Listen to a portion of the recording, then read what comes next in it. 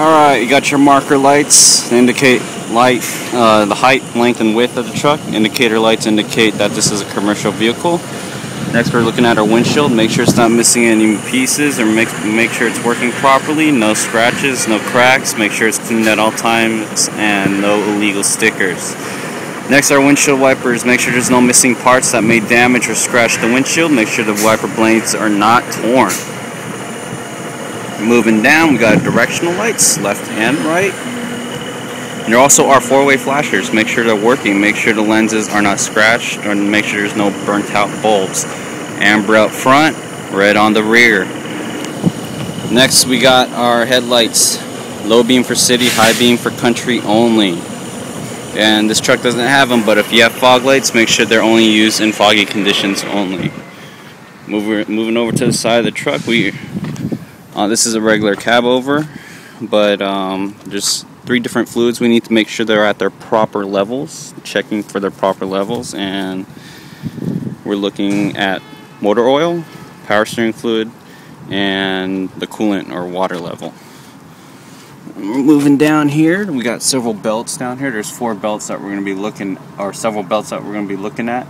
We got our air compressor belt, alternator, water pump, and power steering belt. They can't be cracked, loose, or worn, and it can't be too tight or too loose. Make sure there's at least 3/4 of an inch of play by pushing on the center of them. If they're too tight, they could damage the component. If they're too loose, the component might not work correctly. So we're also checking, listening for air leaks and checking for power steering fluid leaks or any oil leaks on the hoses. Hoses can't be cracked, bulging, or leaking, and make sure the hose clamps on both ends are nice and tight. After that, we're also looking for any leaks of the oil or any of the fluids. We're going to make sure we check on the ground for any of those leaks. If there's any leaks on the ground, it indicates something is leaking. Alright, we're going to go ahead and move to our shock absorber right here. Make sure you can see it. There's a nut on the top, a nut on the bottom. Make sure those are tight and secure to the chassis. Make sure it's not cracked, bent, or welded, and make sure there's no oil leaking on the shock absorber, which indicates that it's worn and it must be replaced immediately. Next, we got our steering box right here. There's power steering fluid lines coming in and out of it. Make sure there's no cracks, cuts, or bulges on those hose lines. Make sure the pressure clamps are secured on both sides, and make sure that there's no leaks on the ground. It's also made out of metal, so no cracks, bends, or welds, and make sure it's well secured to the chassis with the tight, secure bolts. We got our steering linkage here that connects to the wheel and axle. Make sure that is free of cracks, bends, and welds. Make sure the bolts are tight and secure, and also make sure that the joints are well lubricated. Moving down to our spring hangers, or these spring hangers here. It goes along the line of the chassis. Make sure that's free of cracks, bends, and welds. It's also secured to the chassis with nuts and bolts, and those have to be tight and secure. Looking down at our leaf springs, make sure they're free of cracks, bends, and welds. Make sure we have a full set, and also make sure that the leaf straps are all present and none are missing. Going down over here, we got our U-bolts. Make sure those are free of cracks, bends, and welds. They got bolts on the bottom, and those have to be tight and secure. Between that and leaf springs, you see a mounting pad, and that has to be present, free of cracks, bends, and welds, and it has to be present. Has to be in proper working order. Moving down over here, we got our brake chamber, and that has to be well secured to the chassis. It's also made out of metal, or well secured to the axle. I'm sorry, well secured to the axle. It's made out of metal, so no cracks, bends, or welds. We're looking at our slack adjuster right here, and there's an air line coming out of it, and that air line has to be free of cuts, bulges, or leaks, and we're listening for air leaks since it's an air line. Both pressure clamps on both sides have to be tight and secure. Best way to check the slack adjuster, see if it's an adjustment, make sure that the brakes are off. We pull out, and if it's more than 1 inch of play, we need to make sure that we adjust it. A 9/16 inch wrench, full turn to the right or clockwise, quarter turn counterclockwise will put that slack adjuster into adjustment.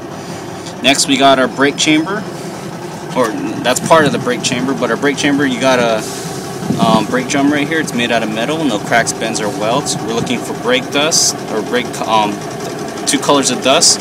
White means it overheated and a fire extinguisher was used. A black powder substance means that it's metal to metal rubbing.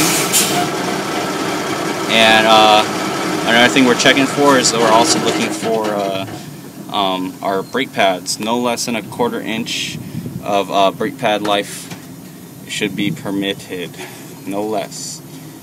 And other than that, it needs to be replaced. We're going to be looking at our hub seals on the outside, or the axle seals on the inside and outside. If they're leaking any oil or grease, that means that they are worn and they must be replaced immediately.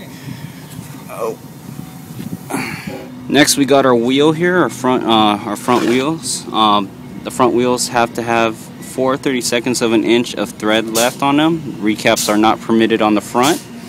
Also make sure that they're free of cuts and bulges, and PSI must be between 85 to 100 PSI. We're listening for air leaks from the valve stems. Moving out, we got our rim here. It's made out of metal, no cracks, bends, or welds. Lug nuts, we must have a full set. Make sure that they're tight and secure. If there's any rust between any of the lug nuts, that means or indicates that they are loose. Moving out here, we're going to go ahead and look at the out cab of this truck. We got our door, make sure it opens and closes properly and it's secured when we close it.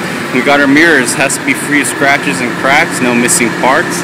Make sure it's well adjusted and clean at all times. Next we got our emergency cab here. Make sure there's an up-to-date fire extinguisher, 3 emergency reflector triangles, and spare fuses. Going over here, I want to knock this out of the way because sometimes we forget about it, but we got these little steps. These are called your catwalks. Catwalks have to be free of oil, water, any moisture that could cause self-injury. After that, we're going to go ahead and move on to our gas tank. It has to be free of leaks, dents, and can't be leaking any fuel on the ground. There's also a fuel crossover line that connects to the other fuel line. Make sure that it's free of cuts, bulges, and leaks, and that both clamps on both sides are connected and secured. Make sure that the fuel straps are connected to the chassis and well secured, and make sure that our fuel cap is tight and secure, which it's not. Anyways, we're going to go ahead and move on. We got our battery box in the back here. This is usually located on the side of the frame or in certain different locations, but in this cab over, it's located in the back. Make sure that the battery terminals are free of bare wires. Make sure that the battery fluid is at its proper level. Make sure all terminals are clean and it's well secured to either the chassis or the back right here. Next we got our chassis of the truck. It's made out of metal, no cracks, bends, or welds, no missing membranes or cross membranes, and if there's any nuts and bolts that connect to them, make sure they are tight and secure. Beneath that we got our drive shaft. Make sure that the joints are well lubricated, that it's straight and true, no cracks, bends, or welds that are allowed, and also make sure that it's well centered. Moving out here, I'm going to go ahead and look at our fifth wheel. Our fifth wheel is made out of metal.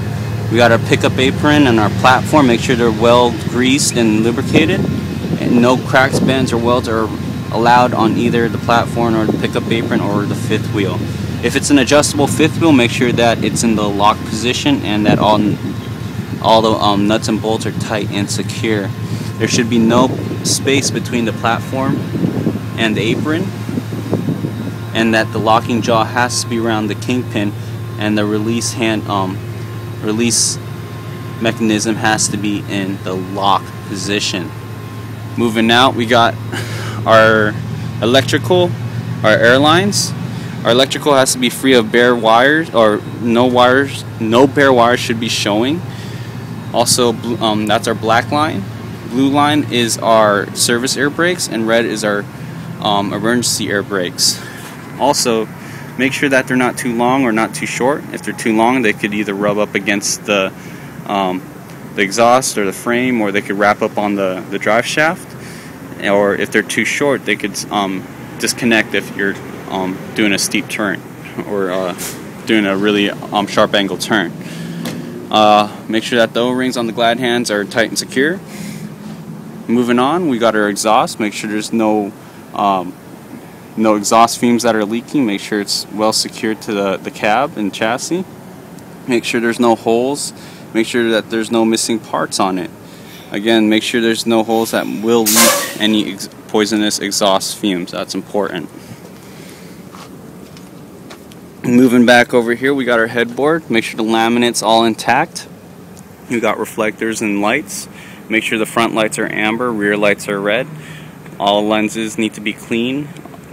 Make sure that there's no burnt out bolts, and also make sure that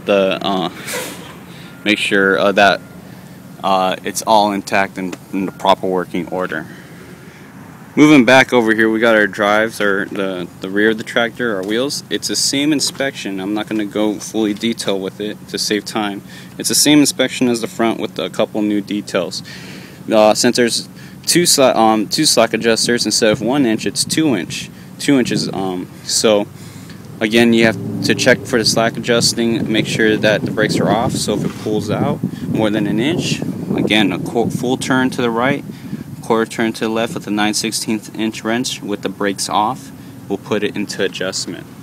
The tires, recaps are permitted on the back. Again, 2/32 of an inch of thread depth is permitted on the back, no less than that. And again, the wheels, the brakes, and the suspension is the same inspection as the front. We're going to move on to the back over here. We got our mud flaps. Make sure they're not too long, not too short. Make sure the bolts and nuts are all tight and secure, none missing and broken. We got our stop lights in the back. Make sure they're red, the lenses are clean, and no burnt out bulbs. Moving over here, this is our landing gear. Make sure the cross members and support members are all tight and secure, no cracks, bends, or welds on them. And make sure it's tight and secure to the chassis. Make sure it's in a good up position, and that the rolling handle on the side is in its proper secured place. Underneath, we got our cross members of the trailer. They're all underneath here. Sometimes we got air lines running through them, and we are listening for air leaks. And also make sure that the air lines don't have any cracks, bends, or cracks, bulges, or leaks. And make sure that both clamps on both sides and ends are tight and secure. Oh, they're going to do a test. Moving up, this is the side of the trailer. We got reflectors. Make sure the reflectors up front are amber and the ones in the rear are red. No missing lenses or cracked lenses. Make sure there's no burnt out bulbs. Make sure all the lenses are clean at all times. Laminate has to be intact at all times. No missing laminates. And if there's a side door, make sure it's secured and tight and secure when it's and it opens and closes properly.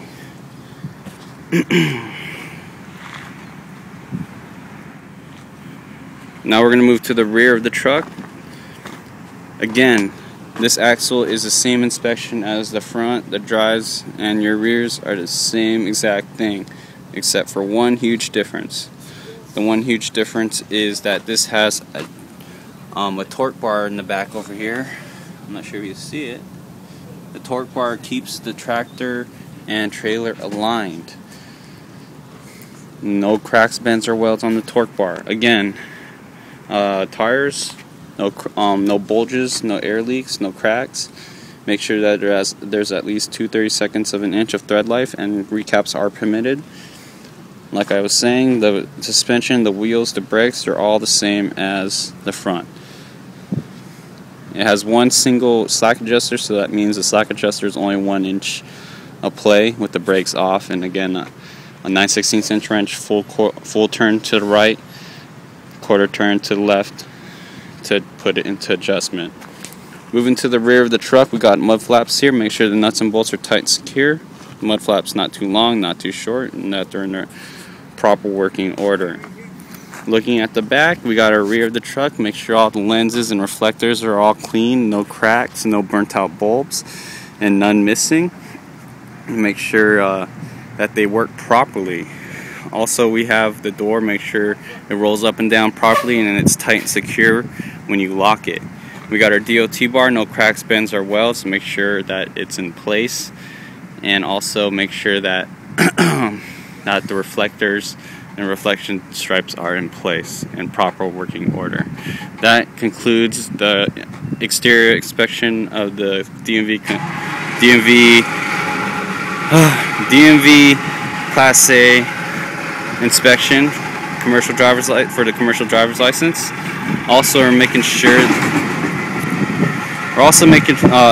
that before you end the inspection, ask the inspector if did you want me to continue on to the right side of the truck, because you might miss something and they might actually give you like a second chance. Yeah, go ahead and go on the other side of the truck and redo the inspection, because you might have missed something and they're just giving you a second chance. So if you got everything down, they'll just say, oh yeah, let's just go on, and you'll basically go on to your road testing. So yeah. Yep. Anyways, I did that all on the top of my head. If I missed anything, again, I'll probably do some edits on it, and yeah. Anyways, I'll talk to you guys later. Bye.